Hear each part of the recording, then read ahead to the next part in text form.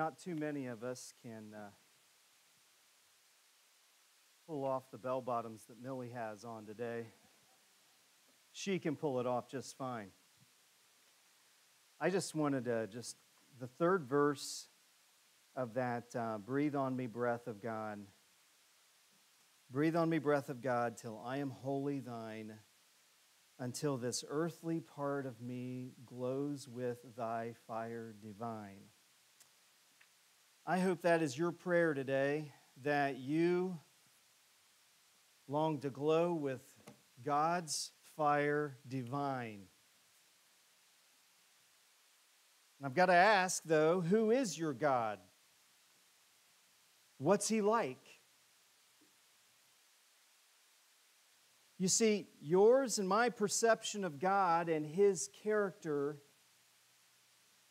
has an incredible influence on several areas of our lives. Do you view or see God as a policeman in the sky? He's watching you to enforce his law just in case you take a step out of line. Do you picture him as a harsh judge, robe and all, sitting on the bench? Maybe you even think he's an abusive father, or maybe he's kind of a disconnected dad to you. Let me just say again, yours and my perception of God and his character has incredible influence on several areas of our lives. And I'm excited today to bring to you this message based on Matthew chapter 7, verses 7 through 11. Before we read the scriptures, let's go to our memory verse here, and would you recite it with me? 2 Timothy 3, 16 and 17. All scripture is breathed out by God and profitable for teaching, for reproof, for correction, and for training in righteousness, that the man of God may be complete, equipped for every good work. God, we thank you so much for this opportunity we have to open up the scriptures. My prayer, God, is that everybody who is gathered here this morning, whether physically or whether they're listening online, my prayer is that we would see that we have a need. We would see that we have a need to grow closer to you, Lord. That we have areas in our lives that maybe we haven't fully submitted to you. That, Lord, we would see you as the answer. You as the answer. We love you so much, God. I pray that you would use this message for your glory, that people would grow in their faith, that they would be more fully equipped so that they can be complete, Lord, in you. In Jesus' name, amen. So again, we're in Matthew chapter 7, and we're going to start with verse 7 and go through verse 11. And it says this, and these are Jesus' words. Jesus was speaking. If you have one of those Bibles that has the red letters, these are red. Mine are black. It's kind of plain. So anyway, it says this, ask and it will be given to you. Seek and you will find. Knock and it will be opened to you. For everyone who asks receives, and the one who seeks finds. And to the one who knocks it will be opened. Or which one of you, if his son asks him for bread, will give him a stone? Or if he asks for a fish, will give him a serpent? If you then, who are evil, know how to give good gifts to your children, how much more will your Father who is in heaven give good things to those who ask him? And we'll stop there. So today, you and I are going to observe 3 commands that Jesus gave to his followers in this passage. And he gave these commands so they could comprehend his and his Father's character. Again, you comprehending God's character is so critical, folks. For you to understand the heart of your Father is very important. So he starts off by just saying, ask. Ask. When a person asks, he or she admits that they have a need. That's a big deal. They're admitting ignorance, that they're insufficient, that they are lacking. So when you ask, you realize someone has something that you don't have. You're lacking in that. When a person asks, humility is present, unlike the husband who won't ask for directions. Doesn't that always, now we always have the GPS on the cell phone, except for some of you in this room that don't have one of those phones. And there's many times those of us who have the smartphone wish we had your phone because, anyway, that's a whole nother sermon. Nevertheless, but it's like the dad that, back in the day, before every vehicle had a GPS in it, back in the day when, honey, would you just pull over and ask directions? No, we'll be all right. Well, I'll get us there. Mm-hmm. So these people also, they've resigned to the fact that God has what they are looking for. He possesses what they are lacking. God possesses what they're... What does the Bible say about this humility that accompanies asking? What does the Bible say about this humility? Well, in Isaiah chapter 57, verse 15, it says, "For thus says the one who is high and lifted up, who inhabits eternity, whose name is holy. I dwell in the high and holy place, and also with him who is of a contrite and lowly spirit, to revive the spirit of the lowly, and to revive the heart of the contrite." So God dwells with the one who's humble. That's where he dwells. And might I just add, it's because there's room for him. If there's pride, there's no room for him to come and be a part. If there's pride, there's no space for him. He's not welcome. But if you're humble, you're willing to let him in. I like also how Psalm 34:18 says, "The Lord is near to the brokenhearted and saves the crushed in spirit." Great passage for those of you who might be going through just a heart-wrenching, very difficult time. But that also just, it provides this picture of humility, does it not? God is near and saves the broken and contrite person. There's room for him. The next command, so not only are we told to seek, or to ask, we're also told to seek. Where Jesus says, seek. Specifically, he said, seek and you will find. When a person seeks, he or she is pursuing something or someone they have yet to obtain. There's a pursuit. And it's there again, it's something that I don't yet have, so I'm seeking it. King Solomon, he was instructed by King David, to seek. In 1 Chronicles 28:9, "And you, Solomon, my son, know the God of your father and serve him with a whole heart and with a willing mind, for the Lord searches all hearts and understands every plan and thought. If you seek him, he will be found by you. But if you forsake him, he will cast you off forever." Interesting. Those were the words from David to Solomon. And here we also see King Asa. He's another one in 2 Chronicles 15:1-2. "The Spirit of God came upon Azariah, the son of Oded, and he went out to meet Asa and said to him, 'Hear me, Asa, and all Judah and Benjamin. The Lord is with you while you are with him. If you seek him, he will be found by you. But if you forsake him, he'll forsake you.'"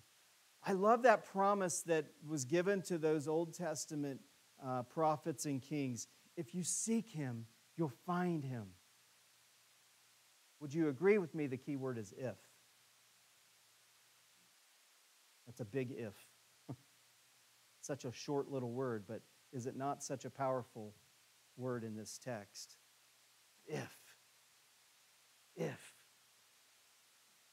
If you seek him, he'll be found by you.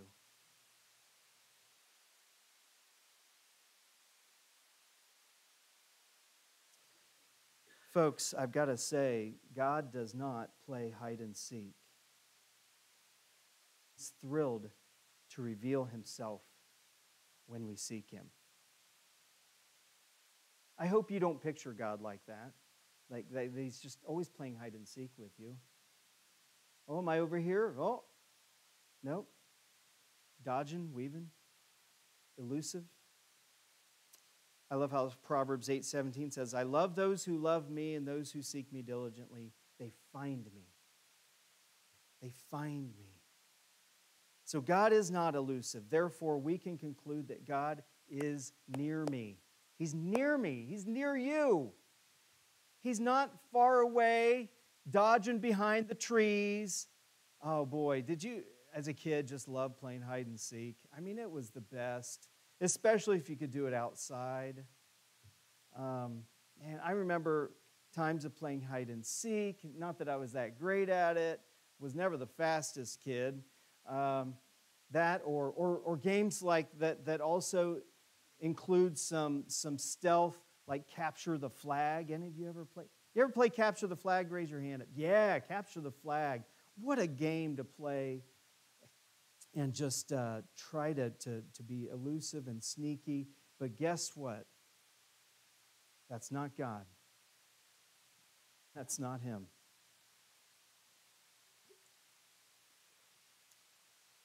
James 4:8, draw near to God and he'll draw near to you. Cleanse your hands, you sinners, and purify hearts, you double-minded. Draw near, he'll draw near to you. And let me tell you what, the step that God needs to take to you is a very short step. As it says, draw near to him, he'll draw near to you. It's not like God's, 20 miles away and it's like, give me a minute. Yeah.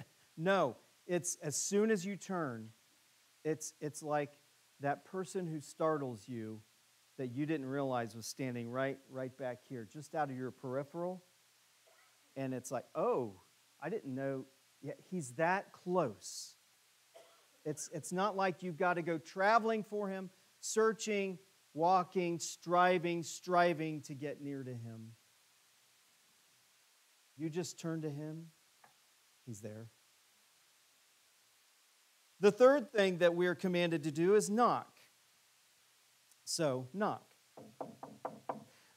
When a person knocks, they are looking at a closed door in front of them. Isn't that right?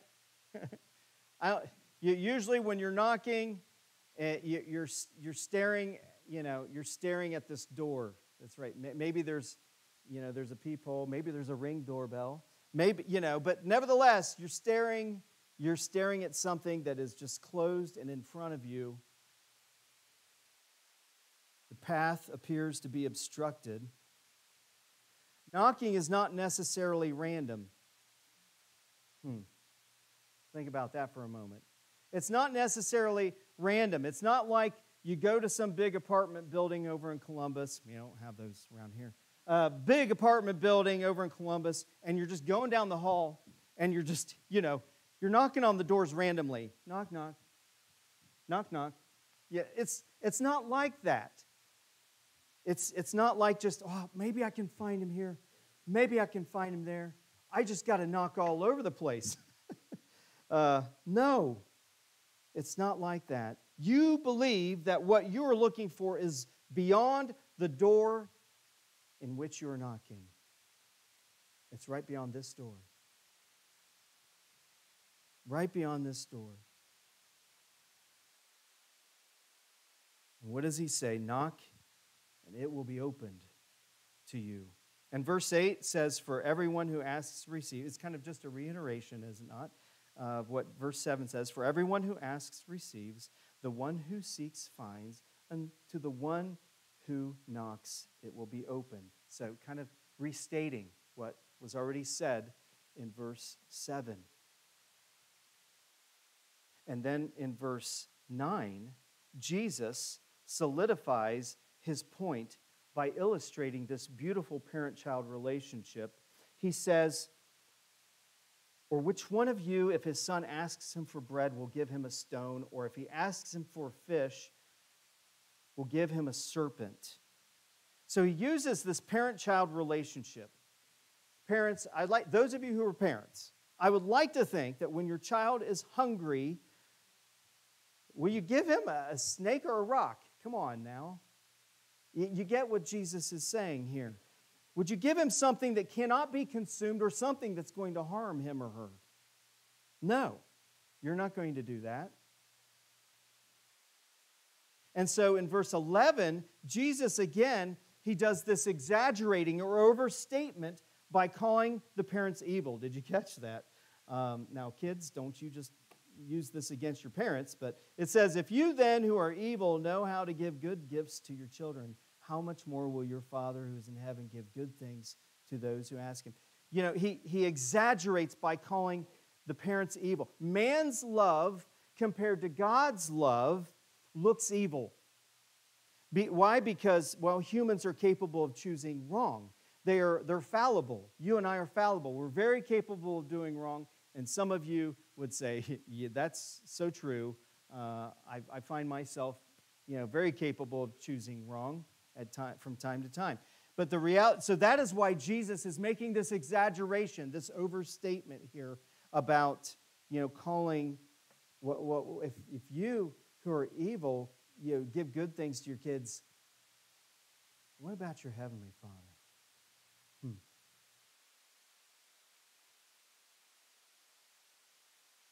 So the main point here is, what do you expect from God?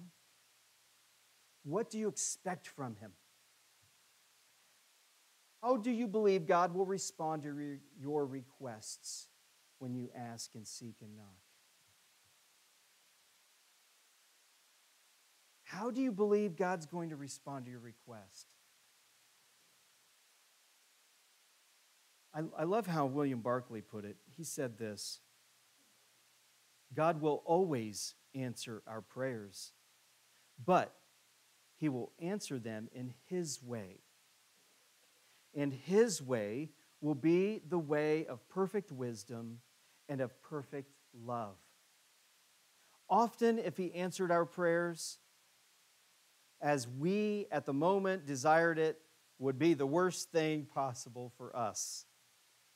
For in our ignorance, we often ask for gifts which would be our ruin. This saying of Jesus tells us not only that God will answer, but that God will answer in wisdom and in love.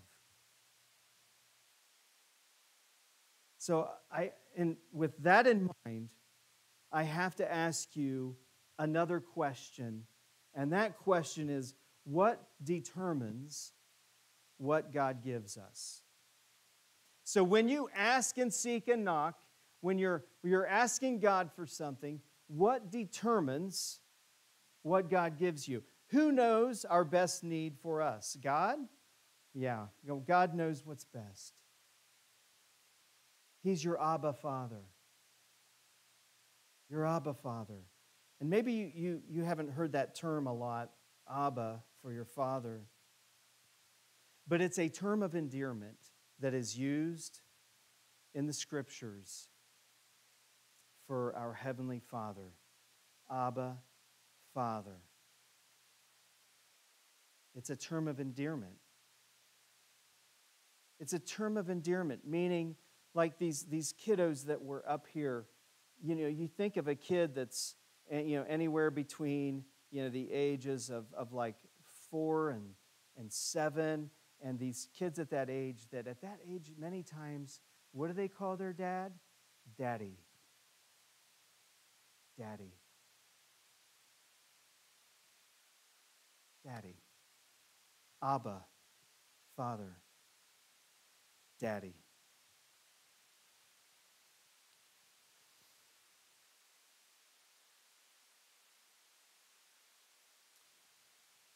So I want you to think about something. I want to remind you about something I talked about last week, and that is that God is everywhere.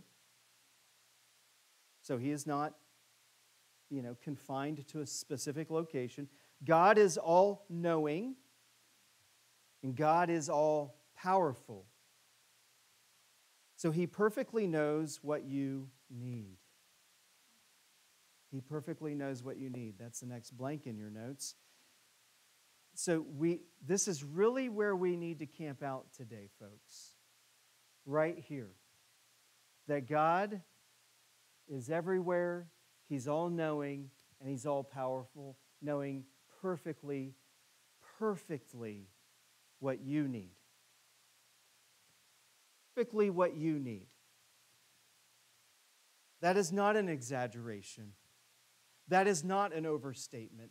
That is exactly what the Scriptures tell us about our Abba Father, our Daddy. Why in the world would God tell us to ask if we cannot receive, even specifically what we request? If I ask for something specific, can God grant me that? Yes, he sure can. He sure can. We can receive what we ask for. However, it is up to God if that is what is best for us. It's up to him if that's what's best for us. What does this come down to? What does this all boil down to? You and I must be able to have simple trust. Very, very, very simple trust in God, in his character. And yes, it's like that child that never has to question. The child that holds daddy's hand never has to question whether daddy has their best interest in mind. Never has to wonder if daddy's just out to get them and do evil to them. Never has to worry. And I understand some of you might not have had a daddy like that. I get that. But what I'm speaking of here is this simple, childlike trust in God. How can we learn to trust God like that? Well,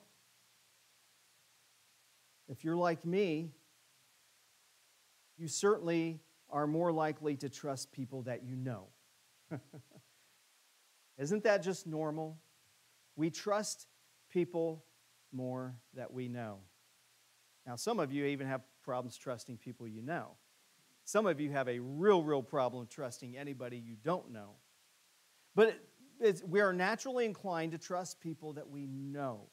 This starts at the most basic place of trust when you and I come to a place in our lives and determine that we are sinners in need for a Savior. The Savior, Jesus. As John 3:16 says, "For God so loved the world that he gave his only Son, that whoever believes in him should not perish, but have eternal life." Simple, basic belief. Romans 10:9 and 10, "Because if you confess with your mouth that Jesus is Lord and believe in your heart that God raised him from the dead, you'll be saved. For with the heart one believes and is justified, and with the mouth one confesses and is saved."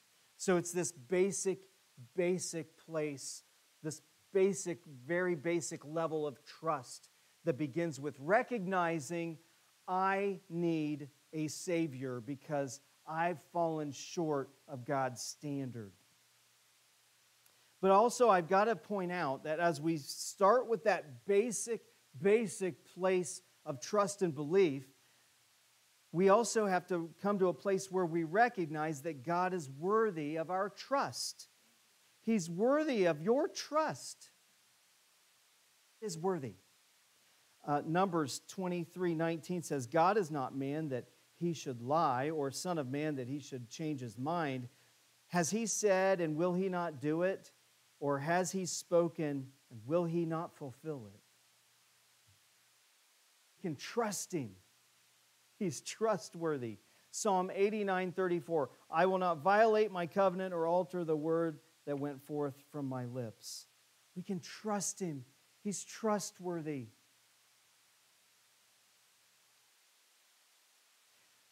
Also, as I've already kind of established, but I gotta just say again that God has the power. He has the power to fulfill His plans and purposes. He does. As Isaiah 14:24 says, the Lord of hosts has sworn, as I have planned, so shall it be. And as I have purposed, so shall it stand. So shall it stand. God's plans, they're perfect because His purpose is perfect. Easy for me to say. God's plans are perfect because His purpose is perfect.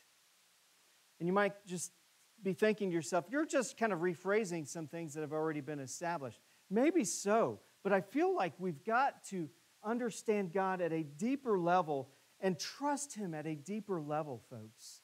He is worthy of our trust. He's worthy of your trust. Romans 8:28, and we know that for those who love God, all things work together for good for those who are called according to His purpose. His purpose. We have plenty of evidence also that God has shown Himself trustworthy to people recorded throughout the Scriptures. He's shown Himself to be trustworthy. Psalm 100, verse 5, for the Lord is good, His steadfast love endures forever, and His faithfulness to who? That generation back then? No, all generations. All generations. Generations from the years gone by, generations for all future generations, even right now, this generation. Trustworthy. That's who God is. Faithful. And His steadfast love endures to you. Whether you perceive it or not, His steadfast love endures for you. This is truth. I've also got to say, and just as I conclude with a couple thoughts here, hang with me. We should trust God simply because there's no other logical alternative. There's no other logical alternative. What else are you going to do? Who else are you going to trust like God? Who else are you going to trust like Him? Is God worthy of your trust? What is your perception of God? Now hang with me just one more moment. I want to conclude with, and this is just how my little brain works, okay? My mind jogs back to theologian and creative writer C.S. Lewis's Chronicles of Narnia, The Lion, the Witch, and the Wardrobe. It's a conversation between Susan, Edmund, Lucy, and Mr. Beaver. Who is Aslan? Asked Susan. Aslan? Said Mr. Beaver. Why, don't you know? He's the king. He's the lord of the whole wood. But not often here, you understand.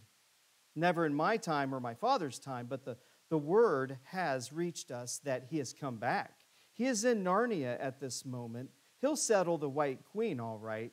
It is he, not you, that will save Mr. Tumnus. She won't turn him into stone too, said Edmund. Lord, love you, son of Adam. What a simple thing to say, answered Mr. Beaver with a great laugh. Turn him into stone?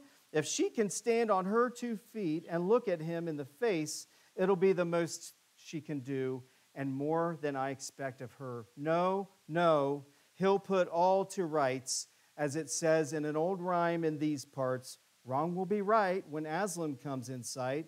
At the sound of his roar, sorrows will be no more. When he bares his teeth, winter meets its death. And when he shakes his mane, we shall have spring again. You'll understand when you see him. But shall we see him? Asked Susan. Why, daughter of Eve, That's what I brought you here for. I'm to lead you where you shall meet him, said Mr. Beaver. Is he a man? Asked Lucy. Aslan, a man? Said Mr. Beaver sternly. Certainly not. I tell you, he is the king of the wood and the son of the great emperor beyond the sea. Don't you know who is the king of the beasts? Aslan is a lion, the great lion. Oh, said Susan, I'd thought he was a man. Is he quite safe? I shall feel rather nervous about meeting a lion. That you will, dearie, and no mistake, said Mrs. Beaver. If there's anyone who can appear before Aslan without their knees knocking, they're either braver than most or just silly. Then he isn't safe, said Lucy. Safe?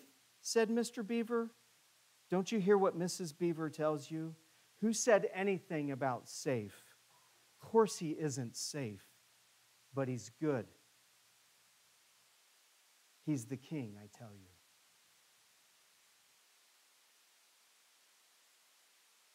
Of course he isn't safe, but he's good. He's the king, I tell you.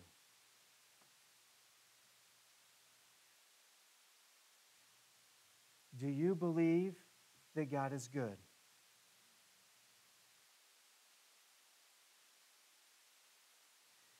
He isn't necessarily safe, especially to those who reject him. He's not safe at all. But to those who call him Lord and Savior, who call Jesus Lord and Savior, he is safe. He's just as well. He is a just God. But he's good. He loves you. He has your best interest in mind.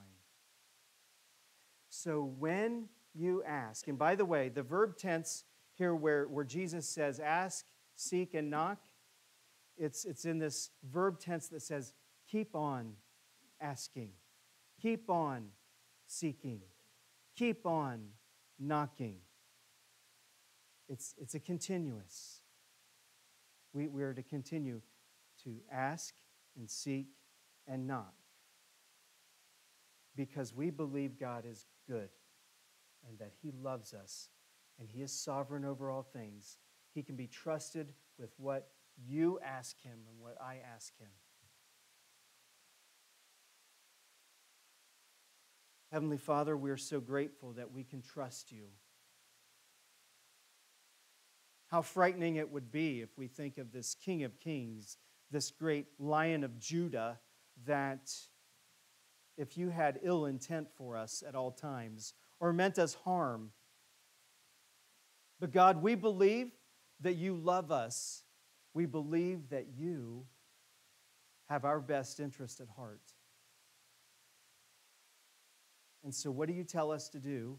You tell us to ask and to keep on asking, to keep on seeking, and to keep on knocking. And so, Lord, may we not give up hope when things seem hopeless. May we be willing to pursue in asking and seeking and knocking. Maybe, yes, maybe getting what we request, but trusting you fully with the results at what is best for us. As you exist outside of time and space, knowing what's best. We love you so much, Lord. Thank you for loving us beyond our imagination. In Jesus' name, amen.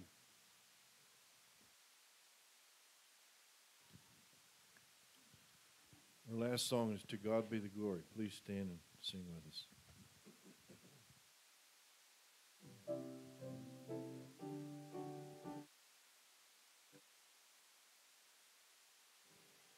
To God be the glory, great things he hath done.